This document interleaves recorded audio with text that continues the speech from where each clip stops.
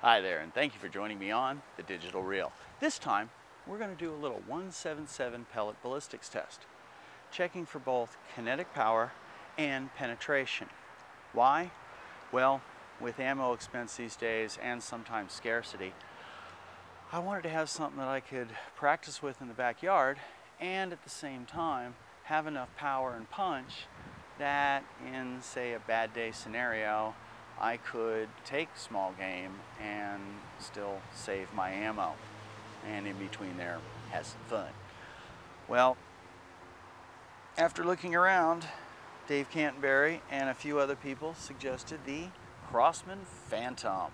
That's right, this delivers anywhere between 1,000 and 1,200 feet per second. But it depends on the ammo, and that leads to today's test.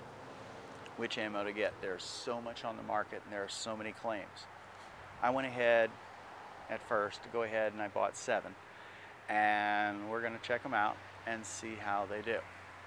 They are Crosman Wad Cutter, Crosman Pointed, Crosman Destroyer, Gammo PBA Gold Pointed, promising 25% more velocity, Crosman Premier Hollow Point, Beeman Coated Hollow Point, Gammo Extreme Piercing Power, promising 20% more piercing power.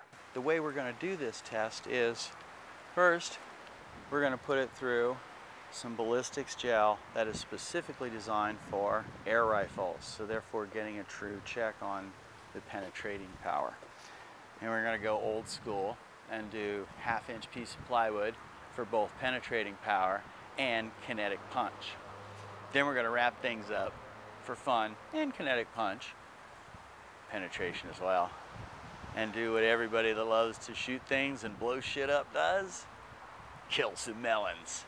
To add to the fun, as well as simulate the distance you'd be from a critter or vermin, we're going to go ahead and do this from 50 feet away. Look, Coroplast Wad Cutter.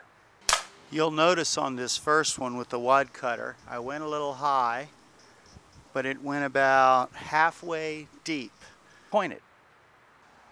So here we are with the Crosman Pointed. Went much deeper, almost through the block, say a little bit past 3/4 mark. Destroyer.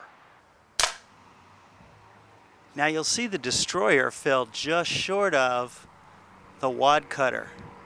Nice and centered, but fell much shorter. Gammo PBA Gold Pointed.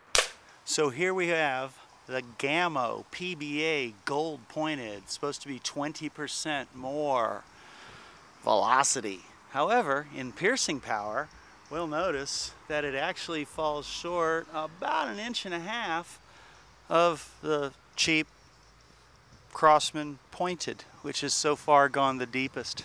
Premier Hollow Point. Here we are with the Crosman Premier, which actually made it almost just a little bit, or a term I won't use, before the Gold Pointed.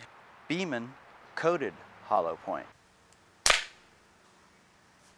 The Beeman Coated Hollow Point, the only contestant coming in from China, hitting dead center of the block. Gammo Extreme Piercing Power.